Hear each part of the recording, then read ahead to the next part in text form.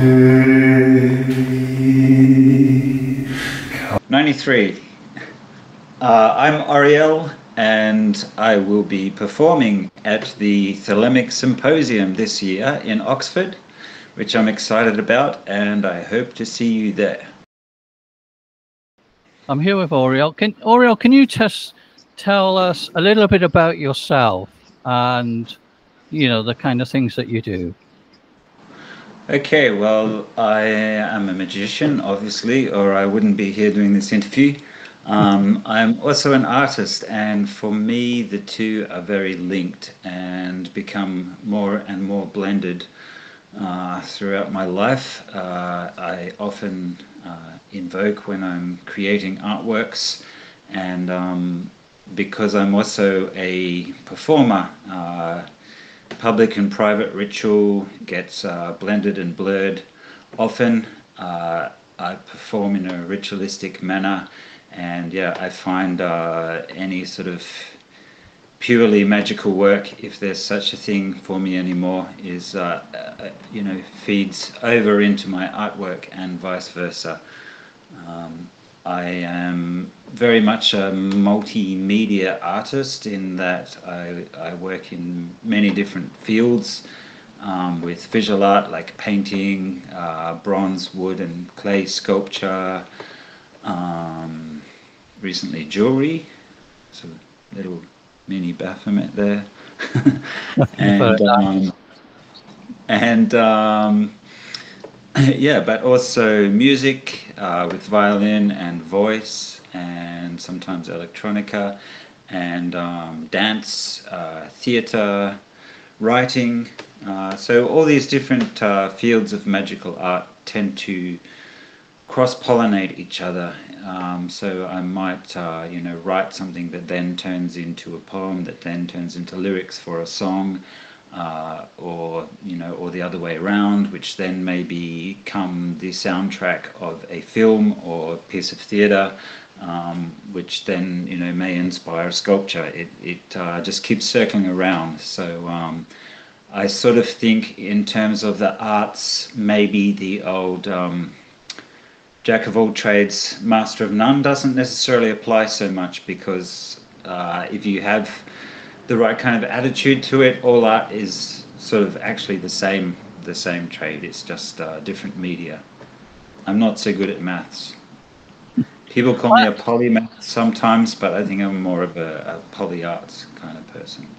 I always kind of, my initial characterization of you was as a performance artist. Would that be kind of correct? I think you're a performance artist in the sense that that's how I first met you. I think it was as a, I don't know, is that a cultural thing in Brighton? It might not be the first time I ever met you, but it's one of the first performances of yours where you were kind of, actually they asked me, did you know this, right? That they asked me, he's going to hang from a tree upside down and recite some magical spells and everything, obviously within that sort of shamanic tradition, Odinic tradition or whatever. They actually asked me to advise what tree you should hang from. There are several possibilities. And I said, yeah. Oh, don't do that tree, because that's called the Widowmaker tree, right? You know, it's always falling down. So I think you owe some possibly, like they used quite a stout tree, you know, and it's quite a feat, really. So yeah, that's where I started off. I thought you were a performance artist, but within the kind of occult tradition, really. Would that be a fair sort of summary? Because that covers all sorts of things. Thank you, because that seemed a very sturdy and stable tree, and I rather you than me, I say. You know, I think you were very brave. Yeah, but I think that's what performance artists do. Yeah, I did actually marry myself back in the year 2000. So even if I had made a widow, I'd still I would have to half survive to do that. But yeah, in terms of being primarily a performance artist, it's interesting. I guess that's where we first made contact. But I think a lot more people actually know me as a visual artist, like know my drawings and paintings, because of my publications with Fulgur and stuff. But yeah, I'm equally a performer. I wouldn't say I'm more one than the other. But yeah, I do love live performance because it's you know, it's very visceral and it's very present and immediate, and more and more these days I really like arts that are live and are three-dimensional, because you know, the world's becoming so screen-based. Hi out there. So it's You got yeah. visitors, you got an audience already, you know, in the room with you. Good, no problem.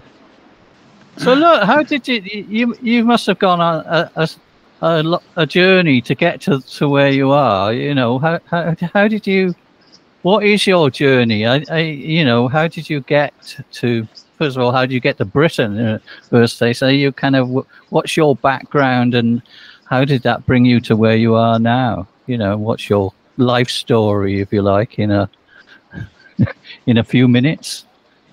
Well, I was doing. I'm Australian, and I was doing a lot of ritual theatre and musical performances and exhibitions and stuff over there, and that was always a lot of fun. And you know, I had a good community of like minds to work with over there. But after a while, it felt a bit limited in terms of audience and culture, because well, there's so many more people over here, and so there's I. And by over here, I don't just mean Britain. I mean, you know, Europe, and yeah, it's just because there's so many more people and so much more cultural diversity, and so much of a history of arts and magic. I'm finding it's a lot easier to find, you know, more people who are into the same weird shit as I am. So. Yeah, that's great. And yeah, so I was going back and forth for 20 years or so between Australia and Europe and England, and you know, sometimes America, and you know, eventually that began to wear me down, sort of having this split life between two continents, or sometimes three or more. And yeah, eventually I got this little chalet in the woods in Belgium, which I am now using as a base to travel around Europe and perform, and then go back to my little chalet in the forest when I want to have some time with nature and paint and sculpt. And I'm creating an esoteric sculpture garden there with large deity statues too. Yeah, I think I've seen some of the films and stills that you've done from, because you've settled, as you say, in Belgium, in the country area or a kind of urban area. Yeah, It looks very yeah, rural, sort of yeah. I'm woody, in the quite forest. wild and out in the middle of nowhere. But you know, it's Yeah, I've got a nice well, in the middle of nowhere, as much as you can be in Central Europe. But yeah, I'm actually only you know, only just under 2 hours away from Brussels on the train. So right. it's, yeah, but it's yeah, I have a little patch of forest surrounded by farmland and other forests. So yeah, that's lovely. And but it's also means, you know, easy access to sort of anywhere in Europe and England as well. Um, Sure. so And yeah, it's I think you do great. workshops there and stuff. Let's say what I'll do when I'll share some images of yours from the place and of your Yeah, artwork as well on this when we eventually put it together and everything, if that's all right, because yeah, some very interesting stuff there. And so you're creating a sort of whole environment, magical environment, a sculpture garden, and people come yeah. and visit you there and do encounters and weekends and intensives. Is that right? Not so much yet. I mean, I'm still setting up the place and I'm still creating the sculpture garden, so it's not Mhm. generally open to the public as yet. I've done a few other ones, but generally I just do one gathering a year, which is for Lammas, so it's coming up quite soon. I've just actually put up the website for that. But yeah, it's like 20 to 30 people with, rituals in the daytime and workshops in the daytime rather, and rituals at night, and sometimes some performances, and everyone gets involved. And yeah, that's a lot of fun. And yeah, eventually when I've got some more sculptures and things set up there, I will open it as a more general sort of summer sculpture garden kind of thing. What do the locals think? Are there any locals? How remote is it? And are they involved in that, or do they come and see the sculptures? No, not as yet. It's not at Not that yet. point where it's Okay. open. But I mean, it's mostly farmers around there. It's a bit of a redneck area in a way. So, and I'm trying, but I don't yet speak French very well. So, yeah, I don't really know many locals. So there's a few like mines I've found in the area, but it's mostly from Brussels and the north part of Belgium, where most of my friends around there are. But I have, because Belgium's so small and central, I also have visitors from other countries quite often because I mean, Right. I can get from my place to London in 4 hours if I take a Eurostar. So it's The modern world is a miraculous thing. yeah, it's crazy. Oh, But okay. even by land, there's like 6 different countries that I can access in a matter of hours from where I Right, am. you're kind of in the interzone in a way. Yeah, exactly. Well, anyway, so we're talking about your appearance at the Thelemic Symposium. So do you want to say, have you got any thoughts on? Well, let's start on this on say Thelema. Have you got an approach? I know it kind of probably does figure a little bit Crowley's philosophy of Thelema. Do you want to say something about that? How you Sure. approach Yeah. it? What you think it is? Yeah. Yeah. Well, I've always been very interested in ancient Egyptian magic, so there's a big crossover with that, particularly. I also really love the figure of Babylon and all she represents, and her history rather in Ishtar and Inanna as well.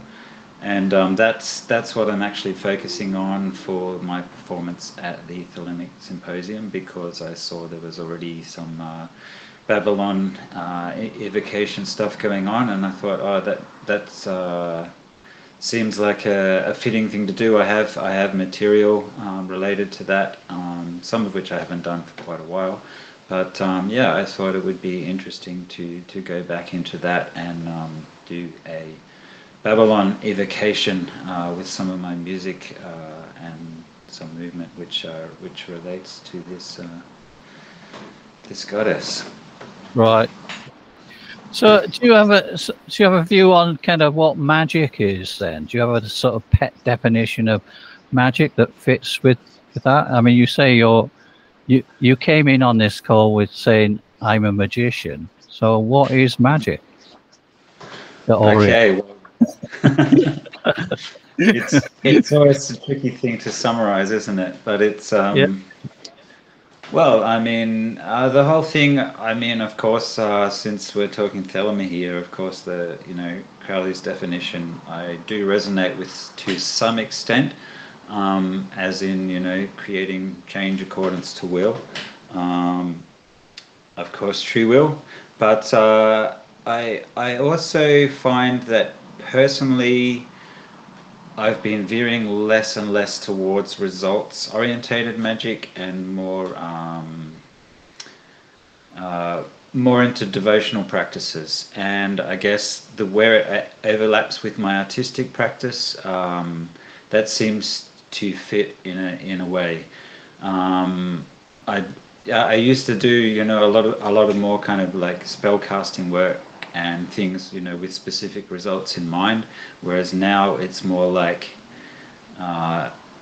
if I want to change something in my world, I will I might do a ritual for that or do some artwork, but it's more to bring in a particular kind of energy that aligns with that intention of change, rather than a specific, I want this particular thing at this particular juncture or whatever, because I actually, you know, I believe that the gods know what I need better than I do. I might know what I want, but that's not necessarily in the bigger picture going to be the best thing. So it's like, you know, say I want better communications in something I'm doing, then I might call Hermes, but I won't do anything more specific than that. Usually, I mean, occasionally, if I feel that something really warrants it, but generally, it's more like working with different deities or different spirits according to the different kind of energies I want to call into my life at different times.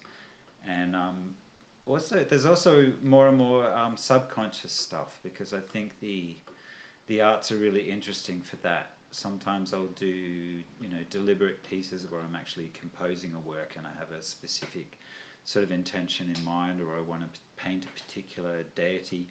But other times I won't even think. I'll just go into trance. I'll use some kind of gnosis, you know, some breath work or some chanting or something, and then, you know, before and also during creation of artwork sometimes, and the creation of the artwork itself is often, you know, is a form of gnosis for me often. And, you know, I'll just let the imagery emerge when I'm painting and sculpting sometimes without consciously steering it. And I'll find, because I've done a lot of more intentional and conscious magic in the past, that things will come through from that. It's like once you start setting the gears in motion with specific ritual, I think that things just start to unfold in your life in a kind of, you know, pattern of fate, and then you can just sort of tune into that and move with it. So it's sometimes quite a subconscious process to see what comes through. So the pictures are kind of like the manifestation of a magical ritual, or like they're there to sort of, are they like sigils in the sense that they make it happen, or they're the manifestation of the ritual you're doing, would you say? Does that make sense? Yeah, absolutely. Sometimes, but like, yeah, I mean, if I am doing a specific ritual, but I don't do so much, you know, specific intention work in recent years usually. But yeah, I guess they can be manifesting things from, you know, rituals I did years ago or even decades ago. But also sometimes it's just directly from the subconscious. I think it's interesting with the whole sigil magic thing, in terms of like Spare presented this whole idea of using a sigil to take your intentions to a subconscious state, to then be able to manifest them without your conscious mind interfering with that and your loss of results. But I think sometimes with using art as magic, you can kind of bypass some of that process, because you can directly access the subconscious with the art. So things just come through without it, you know, being a conscious intention in the first place, to then have to take back to the subconscious to manifest. So it's almost like you're bringing things more directly through. You know, you're opening yourself up to certain currents and energies, so there is some kind of direction, but then just allowing the subconscious or even the super consciousness to to come through. Okay, well, with that in mind, could you sort of walk us through or describe the presentation? With most of the people I said, can you give us a clue to what you're going to talk about? Whereas yours is a performance, so you're not going to really be giving away anything if you just describe it, because they still have to be there to get the experience. But could you step us through that, what exactly you're going to do and what we can expect? This is for the evening, sort of cabaret spot, social spot and performance space that we're doing as well. If you could do that. Yeah, well, I don't even know exactly what I'm doing. But I guess it will probably solidify more between now and then as well. But yeah, it's essentially going to be invoking Babalon, or rather evoking Babalon. with music primarily, with violin and voice, and some I'll be probably using some backing electronica that I've created in the past, related to Babalon, working with other musicians, and yeah, and also doing some movement. Recently, I've also been doing some live sculpture on myself, on my face and stuff, with clay. So I might bring in that element because I've been enjoying that. Yeah, I'm not sure yet entirely what I'm going to do, but it's going to be with Babalon. I know some of the music I'm going to use. Some of it will be improvised as usual, and some will be more structured and composed. I could say one of the more composed songs that I'm going to use. I could speak some of the lyrics as poetry, if you like. Oh, I really love that. Yeah, sure, would be great. Yeah, go for it. Okay.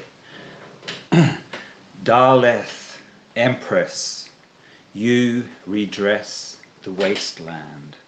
Daleth, Empress, sorceress, divinely enfleshed, you impress yourself upon me. Upon my feet the land I walk, upon my tongue the food I eat. Your tresses, the trees, your breath, the breeze, through an open door, Daleth, you are a door, Daleth, I adore thee. O Daleth, Empress, adorations to thee. O Daleth, Empress, reverence to thee. O Daleth, sorceress, deference to thee in all your majesty. It's actually the first time I've done that as a poem rather than a song with the violin, so I was sort of unable. I'm sure how to translate it at one point. But, yeah. No, that was song and violin. Great. It gives an idea of the words, at least. Yeah, well, I was gonna ask who is Babalon, or what does Babalon mean to you? But I guess you've done that, right? That's part of it. You say it's the doorway and stuff. So maybe we should. Yeah. I don't know if you want to add. You need to add any more to that. Who is Babalon? I guess that's what we learned from the performance, from other different. Yeah. It's lots of different views. But yeah, great. Absolutely. Okay, so we're going to enjoy that at the forthcoming symposium. Do you want to talk about you've got several books out now, quite a lot of books. You've written quite a few books now. I think I'm right in saying. Yeah. About at least half a dozen. What's your kind of favorite book at the moment that you'd like people to look at? Well, I guess it makes sense to talk about the one that's just been published. That's one of the only two that are also still in print. So that's Asceticis that just came out last year from Grail Press. And that is actually it started off as a collection of esoteric poetry, and then I started writing in prose, well, semi-prose, kind of poetic prose about the magic of language. So yeah, there ended up being a lot of writing about the magic of language, but also using the magic of language. Like it's quite a self-referential piece, I guess, because it's a book about the magic of language. And it's also a book of the magic of language. So there's a lot of wordplay. There's a lot of, but there's also a lot of sort of exploration of, how language affects reality. And I particularly explore the vibrational properties of language rather than just, the more abstract kind of intellectual, like not just the meanings of words, but how embodied speech actually. The vibrations of it affect reality, and how in more ancient languages, words were actually created because of you know, vibrations. It was like people would have gone, you know, okay, what is this? And tried to find a sound that had the right vibration that expressed that. And now in languages like English, where it's been filtered through a whole lot of generations and, you know, mixing up different language roots and stuff, now we've sort of been removed from those vibrational properties that you get in things like Sanskrit or Hebrew or ancient Greek.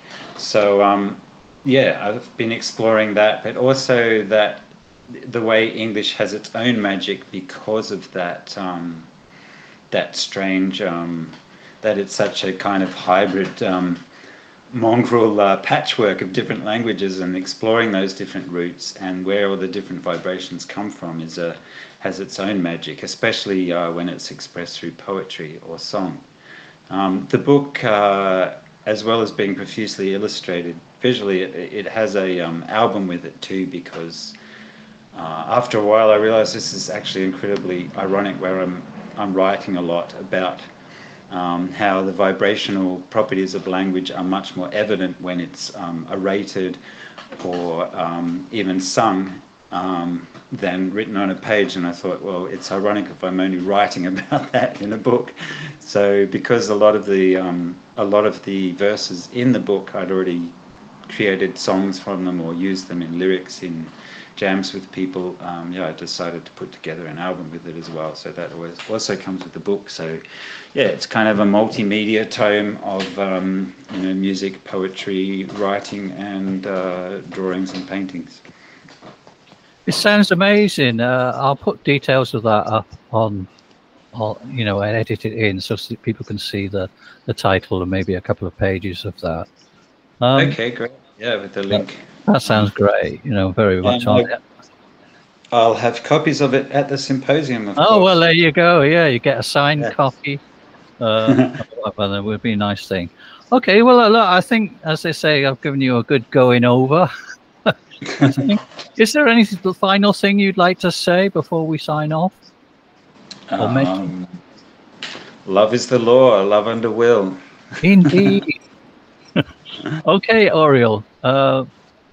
Do what thou wilt shall be the whole of the law then. And looking forward very much to seeing you soon at the symposium. And thank you very much for talking to us about, you know, your contribution.